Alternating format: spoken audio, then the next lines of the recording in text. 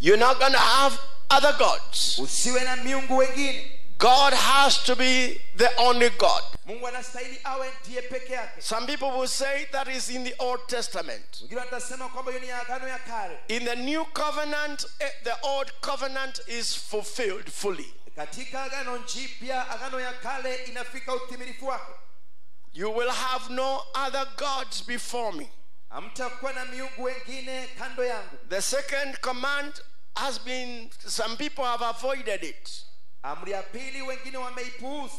Some religious people have avoided it. Wengine wa kidini wameiacha because they like it. Maana wanaipenda. I mean, they don't like what it says. Maana hawapendi kile inasema. Says, thou shalt not make unto thee any graven image or any likeness of anything that is in heaven above, or that is in the earth beneath, or that is in the water under the earth. Thou shalt not bow down to thyself to them, nor serve them.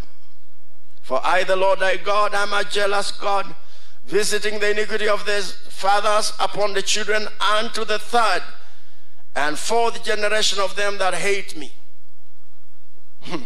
So the Lord says, we are not going to make any images. We are not going to bow to them. Now this is not for some particular denominations. Nobody should bow to any image, small or big. Bow before it like you're bowing to God. You are not going to do that. I know some of you are brought up in cultures or religions or churches where you had to bow to some images. This is not about a particular church. This is the word of God. You are not to bow to anything. You are not going to bow to the Bible. You are not going to make an image of the Bible and bow to it, or an image of Jesus and bow to it, or an image of a bishop and bow to it. We are to bow to Jehovah alone. And if you have been bowing to those images, there are things you have to rectify. Because you have already brought yourself and your people under a curse. So when we open the door and worship other gods, we open the door for the church not to be the pillar and ground of truth.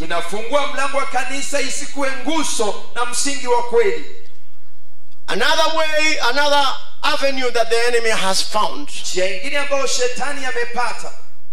because I told you these, the sinners, the wicked people have planned to infiltrate the church.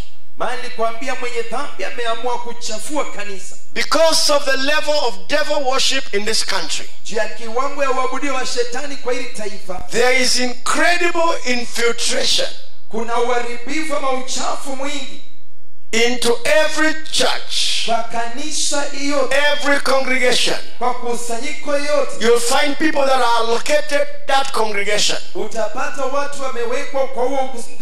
But some have gone very far. Some who worship the devil are actually on the pulpit.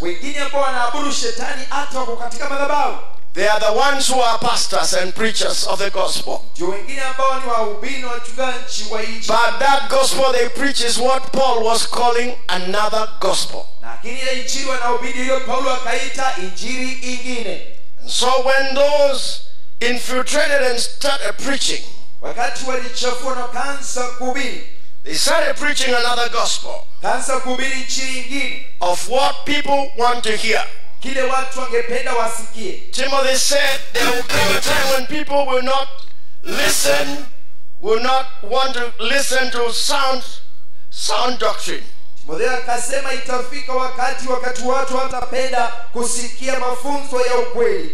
they will want to hear lakini watapenda kusikia things that are good for them, mambo ambayo ni mema kwao, things that do not frustrate them, mambo ambayo hatii huzuni, things that give them pleasure.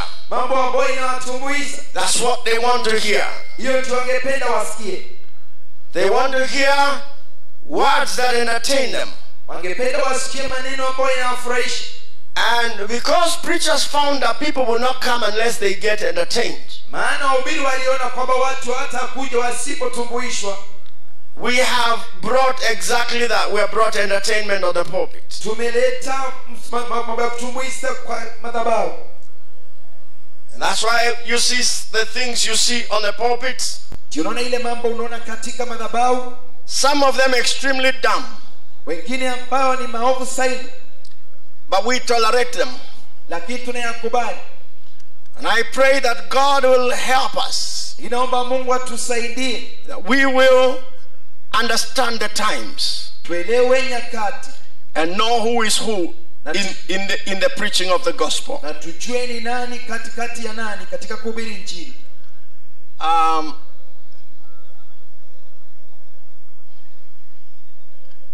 So we are to be careful now who we listen to, Ni vyema tuangalifu tunamsikiliza nani, because this infiltration maana huu uchafu has been very serious. umekuwa mkali sana.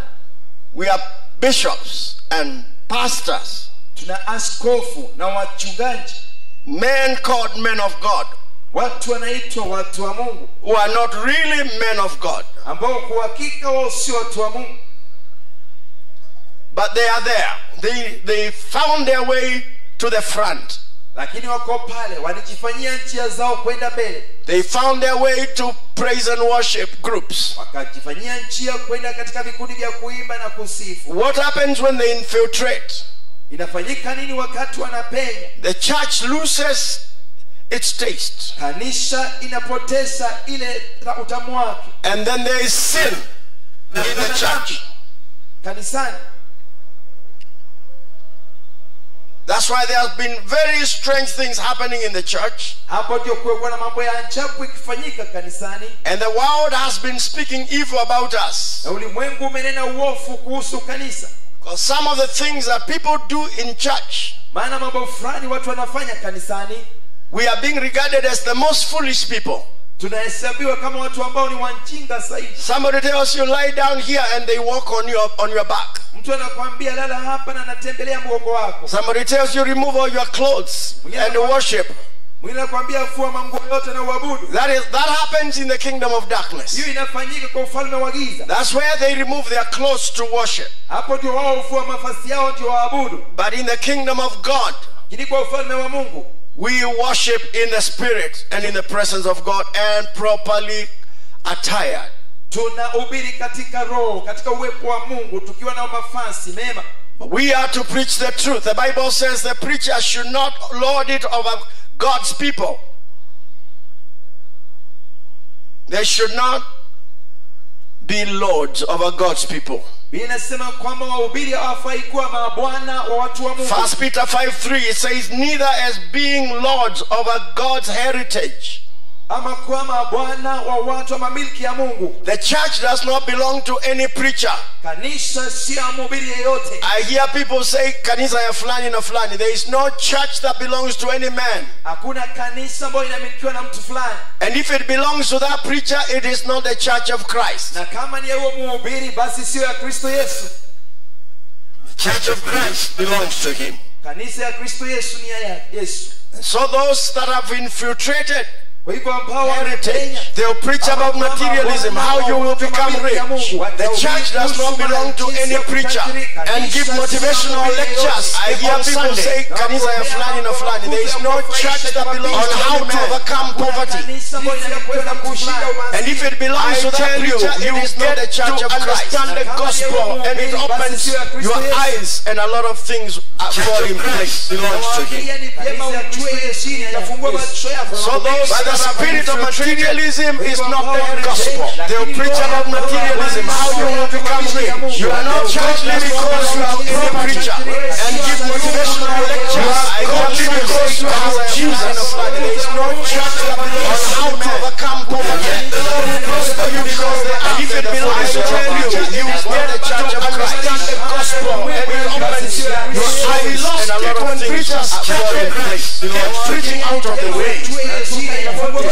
So by the spirit of materialism is not the gospel. They'll preach about the materialism, how you collect rich. You are not godly because you are a preacher and give motivational lectures. You are godly because you have Jesus. There is no church on how to overcome poverty. Because we are in the last days. Child of God, I pray that you will wake up. The world has been working to derail the church, to get away to defile the church. That's why you find theological colleges are not what they used to be. There used to be places where ministers were trained, but they were told you cannot get a, what do you call it, a charter unless you offer secular courses.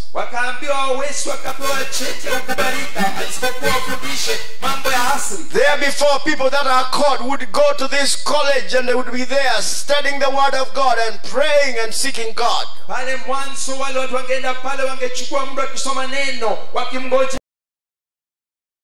Them to compromise and to have every other course within the college.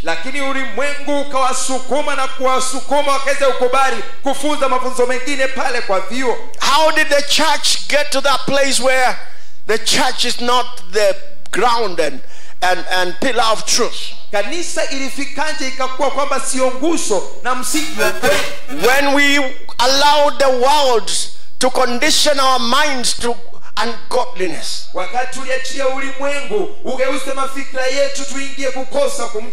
There is a city called Babylon, but there is a system called Babylon. There is a lifestyle for Babylon. And when our minds are conditioned so that we never feel anything about sin, we don't get shocked that so and so has fallen into sin. We don't get shocked that we hear a pastor was caught drunk. We don't mind it when we hear he has slept with somebody's wife. We've been conditioned. When we hear somebody has stolen, we think it's okay. He has become rich. We praise the rich whom we know have stolen, because we've been conditioned that way. I pray that God will help us. The media has worked hard to condition us to the system of Babylon, to the lifestyle of Babylon. But we are the people of the living God, children of the Most High. We must not live like the people of Babylon. We don't belong to Babylon. Praise the name of the Lord. Another thing another avenue the devil has been using is preaching the doctrine of Jezebel. What is the gospel? What is the teaching of Jezebel? Turn with me to the book of Revelation chapter 2. I would like to read with you.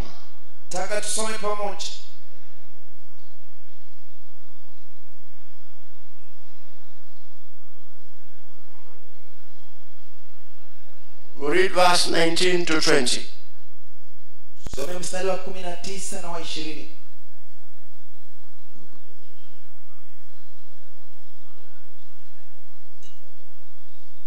Read.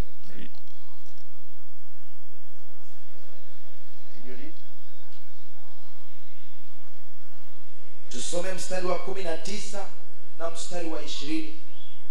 Ufunuo mlango wa 2.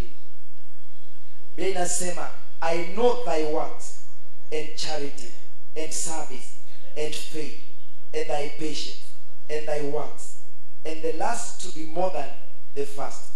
Notwithstanding, I have a few things against thee, because thou sufferest that woman Jezebel, which calleth herself a prophetess, to teach and to seduce my servants to commit fornication, and to eat things sacrificed unto idols. The spirit and the teaching, the doctrine of Jezebel Mafundisho na roho wa Yezebeli is a teaching on idol worship. ni mafundisho ya kuabudu sanamu. Worshipping idols. Kuabudu sanamu. Worshipping people. Kuabudu watu. Worshipping material things. Kuabudu vitu za mali. To teach and to seduce my servants. These days when you hear a brother saying, I'm blessed, he doesn't mean he's been filled with the Holy Spirit. The spirit and the teaching, the doctrine of Jezebel, he bought a house, or he bought a teaching on idol worship. The money might have come from some dubious means. Worshipping idols. Worshipping people. The spirit of materialism. The spirit of murder. You remember Jezebel killed what do you call it? Naboth. She killed Naboth. For what purpose? To take her shamba for her husband. She killed him, and you are the land, Naboth's field, because he is not alive. But the prophet told her, your blood is going to be licked by dogs at that same spot. The doctrine of Jezebel, of materialism.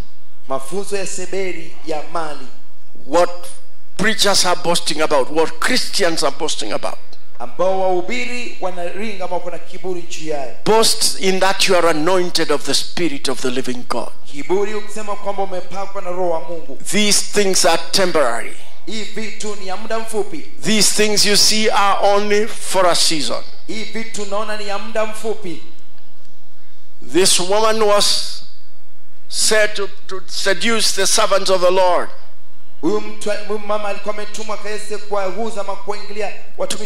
To commit suicide. I mean, not suicide. To commit immorality. It's the same. If you are getting involved in immorality, you are like committing suicide. But that spirit was advocated by Jezebel. And the Lord was writing to this church and saying, you have that spirit in that church.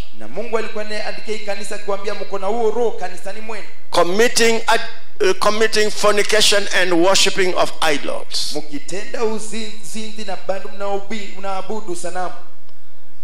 Are you still with me?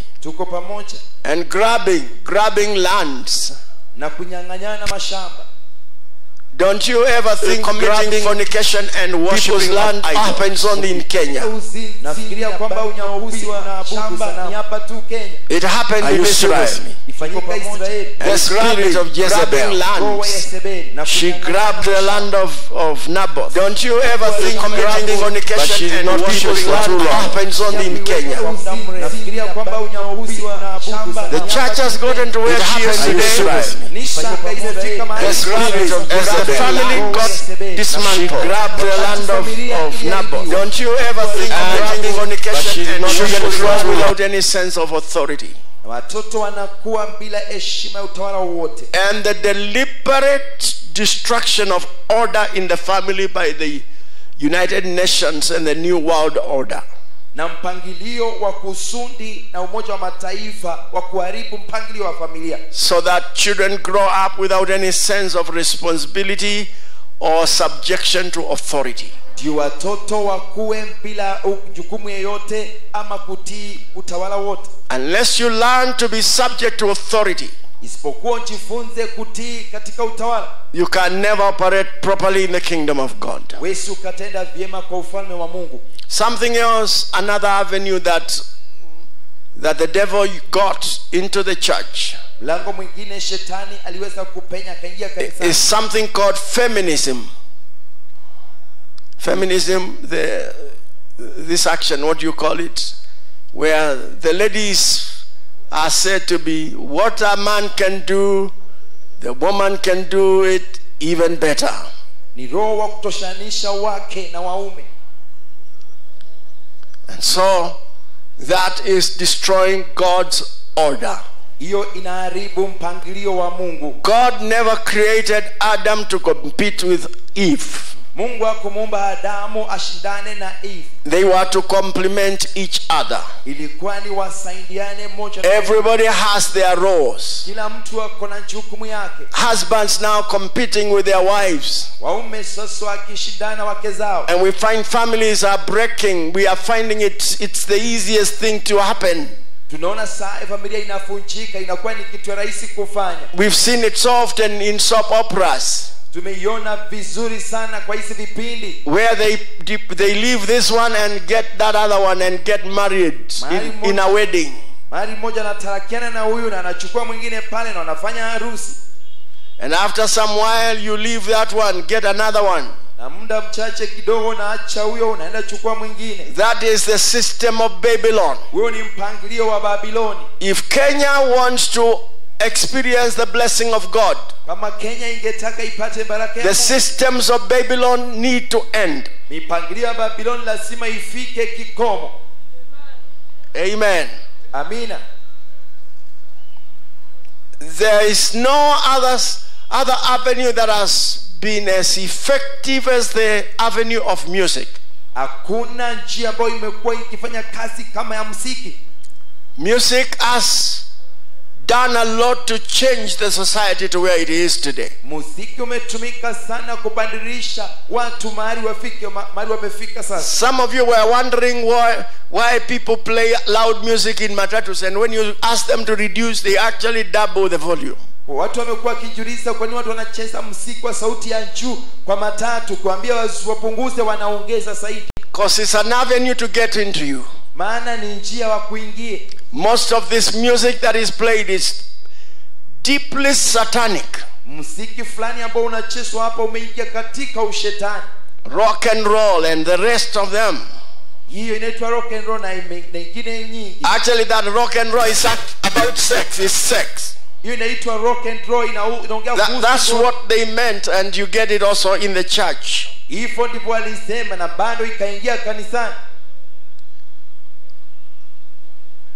And there, as you listen to those songs, there are subliminal messages that you may not get right now, but they will be in your inside. Your character, your lifestyle gets changed and influenced. Ukisikia hiyo muziki kuna mambo ujumbe fulani wa kushika, hautakugusa wakati huo, lakini utaingia ndani yako na utakuelekea mitindo mibaya. Because that's what the Manabas used to do.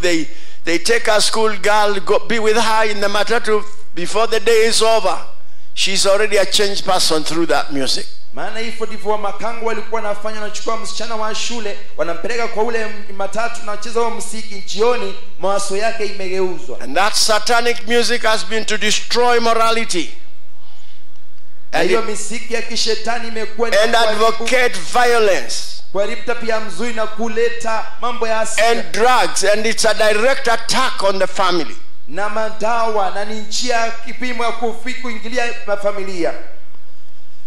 That's why I found it strange for people to say BBI reggae. Tunashangaa kusikia watu wakisema reggae ya BBI. Are they telling us what kingdom they are in? Ni kama wanatuambia katika ufalme. That is for you to decide. Hiyo ni kwako uamue. But the kingdom of God will prevail. lakini ufalme wa Mungu utashinda. Praise the name of the Lord. Jina la Bwana lisifiwe. The internet has been used to bring the church to where the church is, where she has lost taste. Mtandao umeletwa ukafikisha kanisa mahali imefika. And a lot of us, unless you are careful, you will lose your life. Wetu tusipokuangalifu utapoteza maisha yako. You will lose your purity. Utapoteza usafi wako. You will lose your righteousness. Utapoteza utakatifu wako. A lot of things that are being displayed are with a purpose. Mambo mengine ambayo inaonyeshanwa pale iko na kusudi. Please never think somebody just put pictures there for you to enjoy. Tafadhali usifikirie kwamba mtu aliweka picha pale. There was a reason and a purpose. Kulikuwa na kusudi na mpango. These people are hunting for your soul. Hao watu wanatafuta nafsi yako. Never think, this pornography you see, it's not innocent. Hii mambo ya uchi ambao unaona sio na nia nzuri. Somebody paid for it. Mtu alilipia. Because it's a very expensive thing. Maana ni jambo ghali. Somebody paid for it. Kuna mtu alilipia to get your soul. Tiaguse nafsi yako. Somebody pays for it to destroy you. Kuna mtu alilipia ndio ikuharibu. To bring you to the kingdom of darkness. Kulete katika ufalme wa giza. It's a purpose. The devil operates with a plan. Ni kusudi, shetani hufanya kwa mpango. I've kept saying here, nothing just happens. Nimeendelea kusema hapa hakuna jambo hufanyika bure. That picture you see there has a reason. Hiyo unaona pale kuna sababu. That music you hear has a reason. Huo muziki unasikia uko na sababu. The beat has a reason and a source. Huo mtindo unapigwa pale uko na sababu. Na mahali umetoka. Are you with me, people? Tuko pamoja. The devil is not just doing things. Shetani hafanyi mambo hivyo. And the devil never gives free lunches. Na shetani hapeani chakula cha mchana bure. You'll have to pay for it. Utailipia. Some people have made mistakes and now they are paying for it with their own souls. Watu wengine hufanya makosa na sasa wanailipia na nafsi yao wenyewe. So we've been reading, you hear people that say, I've sold my soul to the devil and I became rich. You became rich, but you're going to pay for it very dearly. Mesikia watu wakisema nimepea nafsi yangu kwa shetani nimetajirika, lakini hujatajirika bure, utalipa gharama kuu. Like now our children are facing a lot of problems. Sasa watoto wetu wanakumbana mambo makali. If you want to join Illuminati, write to this number. Kitaka kuingia Illuminati, andika kwa hii nambari. Because it's no longer a secret. They are not keeping it a secret now because they know they've gotten the people. Maana sio siri, siku hizi wanajua kwamba wamenasa watu. The pillar and foundation of truth has been shaken. Nguzo na msingi wa kweli umetingizwa. But I want you to know, people of God, taka mjue watu wa Mungu, God is going to raise a generation. Mungu ataenda kuinua kizazi. God will raise his people that will stand against the kingdoms of darkness. Mungu atainua watu ambao watapinga falme za giza. Hallelujah. Hallelujah. I know we are having a lot of trash. Najua tunakuwa na uchafu mwingi. A lot of preaching that is satanic. Mahubiri mengi ambao ni ya kishetani. Some people go to the church and they watch casting out of devils. Watu wengine na kanisa na kile tu wanaona ni kukemea mapepo. For 3 hours and after that you give an offering and you go home. Masaa 3 na baada ya hayo unatoa sadaka unaenda nyumbani. If demons are being cast out, where do you think they are going? Kama pepo inakemea, unafikiri inaenda wapi? Sina kuingia wewe unaketi pale.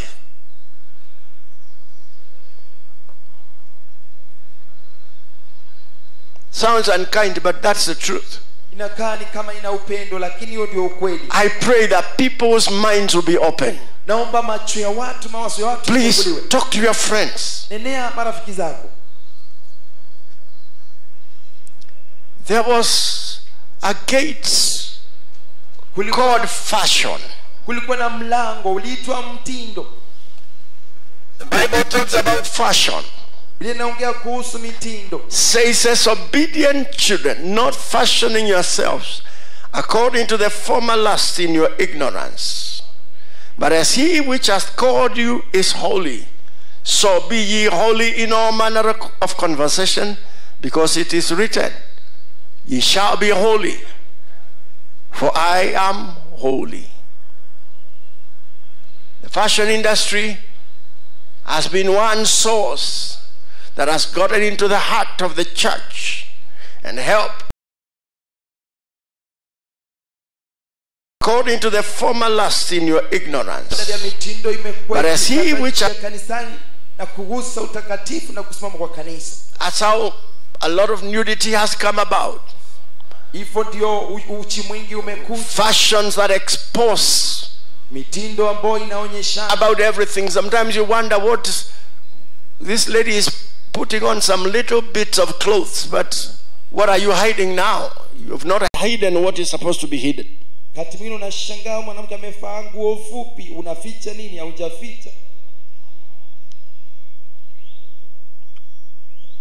And it's the fashion industry that also has been promoting homosexuality in a big way.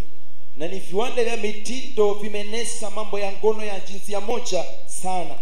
these clothes that are called unisex, that a man puts on and looks like a woman.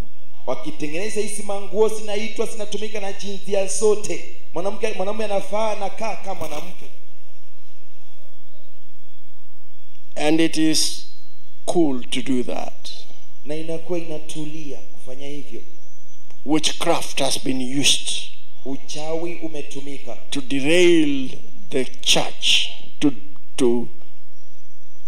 defile the church. And it's my prayer that the children of God are going to understand. Unfortunately today,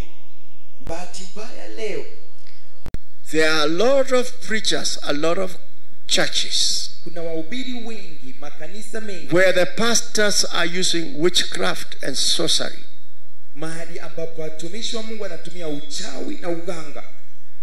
And they will attract people, hold them captive there. These people will sit for 4 or 5 hours because they are held by the powers of darkness. I want to read one verse as I close. Revelation chapter 18 verse 4.